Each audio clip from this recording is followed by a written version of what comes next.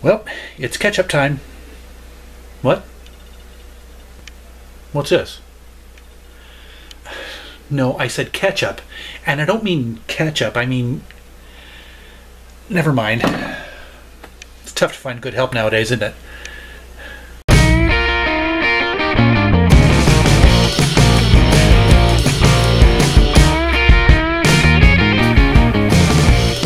Greetings one and all, and welcome once again to Tom's Hit Parade. Yes, I have been woefully neglectful in my duties as your host recently, and I've let myself get behind in my Tom's A to Z feature. It's supposed to be every month, and I haven't done one since July. It's already October. I don't know how that happened, but that's 2020 for you. But yes, so it's my own darn fault that I'm having to play catch-up right here. And but hey, consider it a special supersized episode of Tom's A to Z for you. And for those of you who are not familiar with it, who may be newcomers to my channel, I think I've had a fair number of new subscribers since I did my last A to Z. Tom's A to Z is my monthly series in which I talk about one album by one artist from each letter of the alphabet. From A to Z, approximately each letter. I have to leave a couple letters out here and there. But yes, and the theme for this year's Tom's A to Z has been records I found in the $1 LP section at House of Records. It's a great little record store that I love to go to. It's located in Eugene. I did a little tour of it in one of my recent Walkabout Talkabout videos, so look for that one on my channel and watch it if you love browsing record stores. It's a great video. Great little store. But anyway, yes, I've been trying to, one of my purposes for doing the A to Z this year was I've been trying to find albums or artists that not only have I not heard, but that I've not heard of. And I've succeeded more often than not in that, and I found some very interesting treasures. But this episode, it's actually going to be a little interesting because I've got probably half of the ones that I'll be covering. I'll be covering 6 letters of the alphabet in this one. I normally do 2 in each video, but since I have to play catch-up, I'll be covering, incidentally, the letters O through T in this video. But yeah, like 3 of them in here are artists that are relatively well known. Maybe not known to everyone who watches my channel, but probably to a fair portion of you guys. But anyway, enough wasting time. I've got a lot of ground to cover in this video. Got 6 letters of the alphabet to get through. So let's just jump on the old tomato truck. I don't know where that metaphor came from. Let's blame the ketchup gag at the beginning of the video, you know. Ketchup, tomato, I guess that's where my head was at. But anyway, representing the letter O in this year's cycle of Tom's A to Z is Marie Osmond. Yes, she is one of the couple of more well-known artists that I was alluding to a few minutes ago. Yes, Marie, of course, is I believe was the only sister, correct me if I'm wrong, in the big musical family. The Osmond family was very popular. Their heyday was back in the 70s. Had a lot of big hits, and my sister was a fan of the Osmond family. I actually inherited the Best of the Osmonds CD from her CD collection. I think probably because she probably had a crush on Donnie back in the day, as a lot of girls did, and maybe some guys too, I don't know. But anyway, yes, this is her 4th solo album, released in 1977. It's called This Is the Way That I Feel. And in researching this, it was actually an interesting coincidence that her previous album ranked at the same peak Billboard 200 position that this one did, number 152. Very random number, but they both happened to peak at the same spot.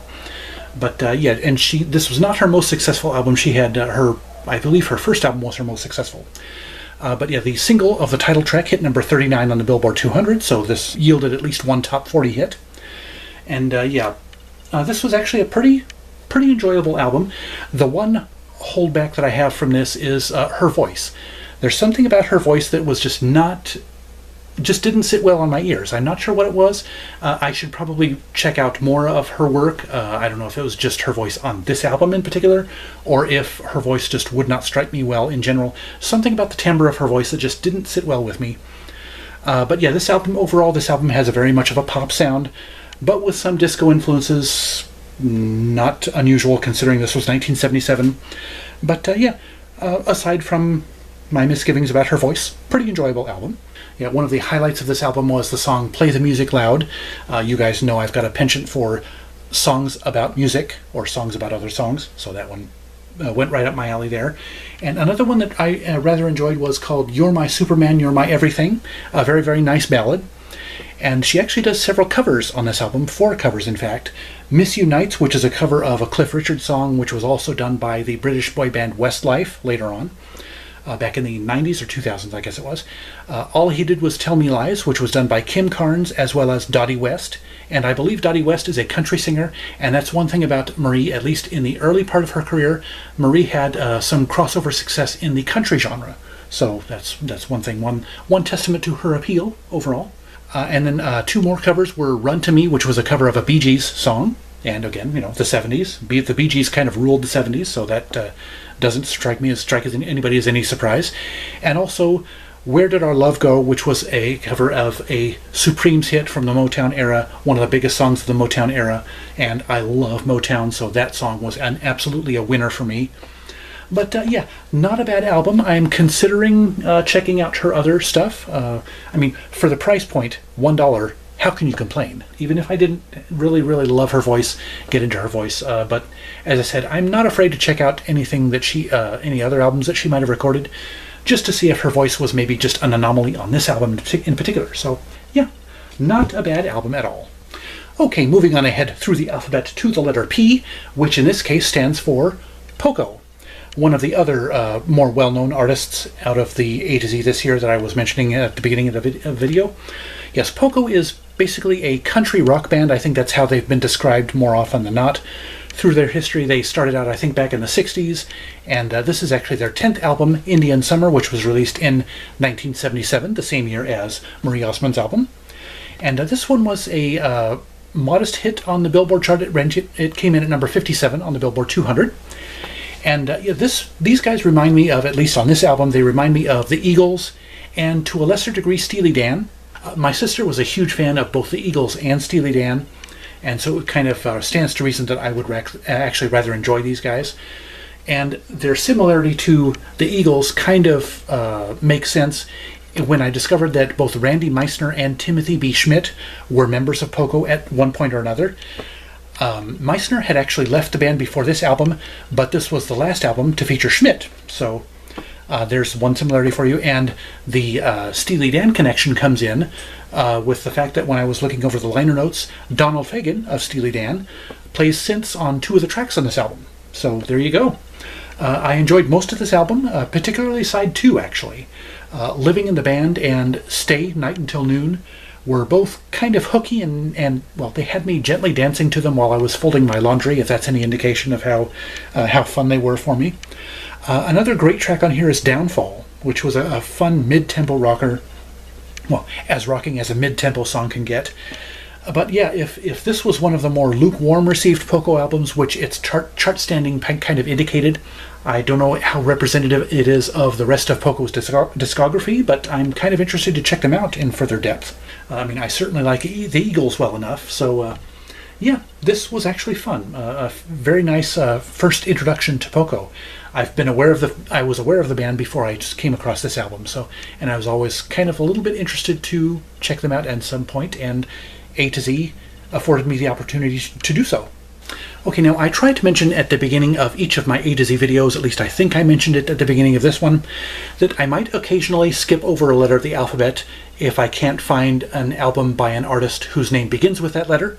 But as luck would have it, I actually did find an artist representing the letter Q for this year of Tom's A to Z. And the letter Q in this case represents Quarter Flash. This is a band from the 80s. They're probably one of the lesser known bands of the 80s, although they're still relatively popular. But yeah, this is their third album, Back Into Blue. It was released in 1985. But this was their first album that didn't hit the top 40 of the Billboard 200. It only came up to number 150. So yeah, a very precipitous drop in the Billboard rankings. But they are most well known for their hit single off their first album, Harden My Heart. That was the name of the single. So those of you who listen to enough 80s radio or enough 80s channels on Spotify or whatever will probably have heard that song. Great song. And I don't know if it was popular enough for them to be classified as a one-hit wonder band or not.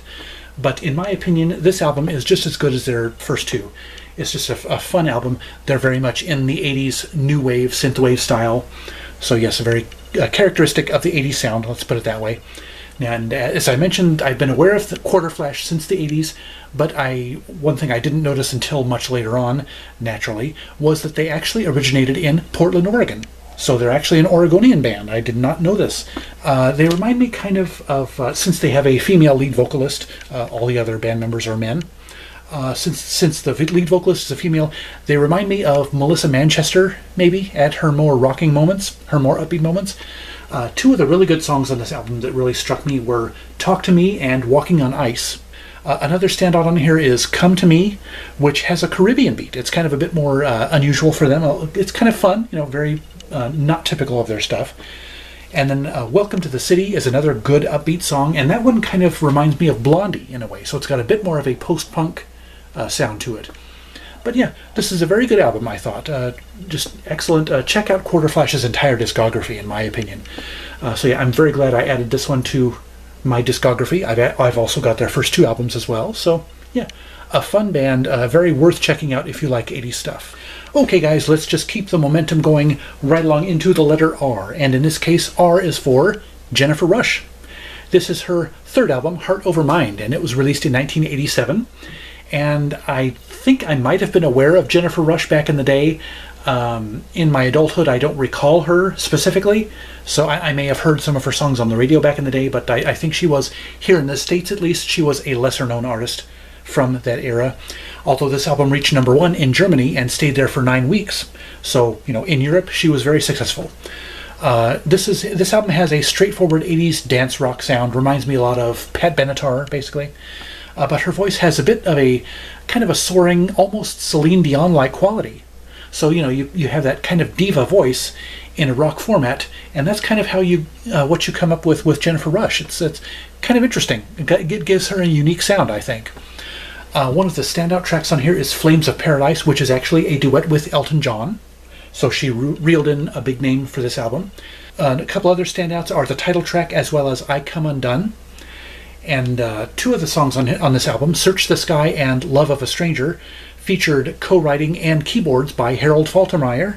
And you guys might know the name Harold Faltermeyer. He was of 80s soundtrack instrumentals fame. He did the Axel F theme for Beverly Hills Cop, and he also did the Fletch theme and a couple of others. He was very big in the 80s when it came to movie soundtracks.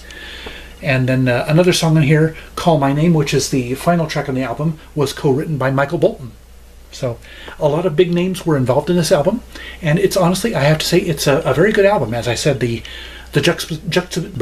juxtaposition of her kind of soaring diva-like voice against the more rock and post-new wave arrangements gives her a very unique sound, I think. So yeah, I was very happy to find this album. It's one of my favorites out of this batch, I think. So yeah, very fun, and I'm thinking very strongly about checking out some of her other stuff, see what it sounds like. So yeah, very, very good album.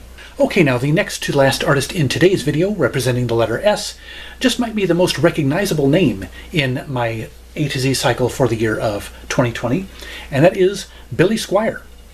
Some of you probably are at least familiar with the name. Yes, he is a hard rock artist. This is his 3rd album, Emotions in Motion, released in 1982, and this was his 2nd top 5 album. So yes, it was fairly popular. And yes, Billy Squier is basically a hard rock artist.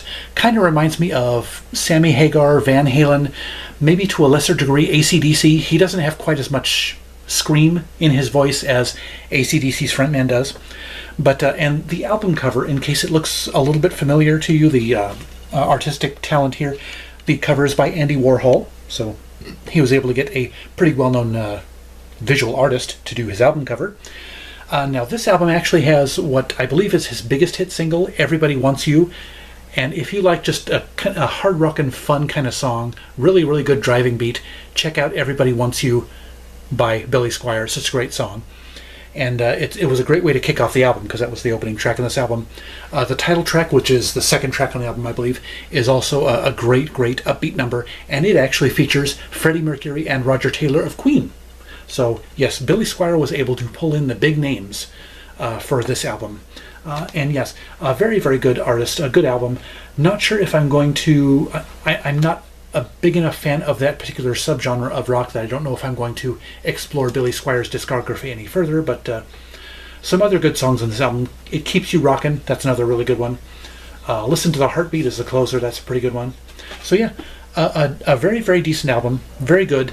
So yeah, and I was glad to add it to my collection. Yeah, for $1 this album packs a lot of entertainment, so yeah. Okay, now rounding out this video and finally catching me up on A to Z, at least for now, is the artist representing the letter T. Well, they sort of represent the letter T. I'll get to that in a minute. It's a band by the name of 2020. And yes, they spell their band name with numerals, not letters, but hey, the word 20 starts with the letter T, so I hereby declare that these guys represent the letter T. So if you don't like it, then I don't know what to tell you. It's my channel, so meh. Anyway, yes, 2020 is a band that hails from Oklahoma. I had never heard of these guys before until I stumbled across this album in the dollar section at House of Records. And it looked interesting, so I decided to pick it up. And yeah, they ended up being a power pop band with a dash of new wave. So in that respect, they remind me a lot of the Cars. So if you enjoy the Cars music, look for these guys' albums. They're really cool. They've just got a lot of very catchy up-tempo songs. In fact, I don't know if there were very many, I don't recall hearing very many ballads on this album, maybe one or two. It was mostly upbeat, fun, catchy numbers. Three of the songs that really stuck out for me were Life in the USA and American Dream, that was the closing track, as well as Nuclear Boy, which was the opening track. So yeah, very fun, very catchy stuff. One of the most pleasant surprises I've had in this whole year's cycle of A to Z. So yeah, as much fun as I had listening to it, I honestly don't have much more to say about it. And that's kind of the thing that I've mentioned before on my channel. Sometimes you love the music that you love and you don't know why you love it. You can't explain, you can't put into words why you love it. And that's the case with this album, this band 2020. I am definitely going to seek out their first album, and I can't recall if they put out a third album or not. But yeah, as I said, very fun stuff. Really, really enjoyable. Okay, well, that was kind of exhausting, wasn't it? As I said at the beginning of the video, it's my own fault that I didn't keep caught up with A to Z, so I have nobody to blame but myself for giving myself all this work this month. But fortunately, I only have 2 more months of A to Z left, so I should have no problem keeping caught up from now on. But anyway, for now, that'll do it for Tom's A to Z for the month of October and September and August. I hope you enjoyed this video. If so, hit that like button and share it with your friends. And give me your thoughts, questions, suggestions, or constructive criticisms in the comments section below. Also, scroll down to the description for the link to my Twitter and Instagram feeds, and links to my favorite fellow YouTubers who are all worth checking out. And don't forget to subscribe to my channel and browse my past videos, and be sure to ring that notifications bell so you'll be the first to know each time I drop a new video. Otherwise, thank you so much for watching. I'll see you next time, and remember, life's too short to be a music snob.